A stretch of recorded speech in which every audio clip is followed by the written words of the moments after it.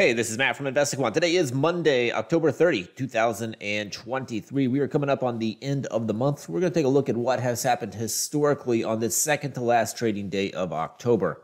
I've got all four instruments selected. Our setup's based upon entering long at 9:30 a.m. Eastern Time, exiting at 4:15 p.m. Eastern Time. Now, for this study, we're going to use two pieces of information, and that is going to be the month of October, and that today is the day before the last trading day of the month. I've just selected those two pieces of information. Now I can click View Results. And here we go. These are the results based upon entering the market long at 9:30 a.m. Eastern Time, exiting at 4:15 p.m. Eastern Time when it is the second to last trading day of the month of October.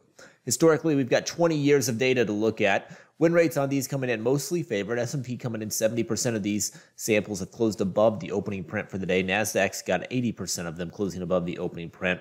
Dow 70%, Russell 45%. If you take a look at the average move to the upside larger in the S&P. That's also the case in the other instruments, the NASDAQ, the Dow, and the Russell as well. So historically speaking, at least for the past 20 years, this day has been more bullish here historically.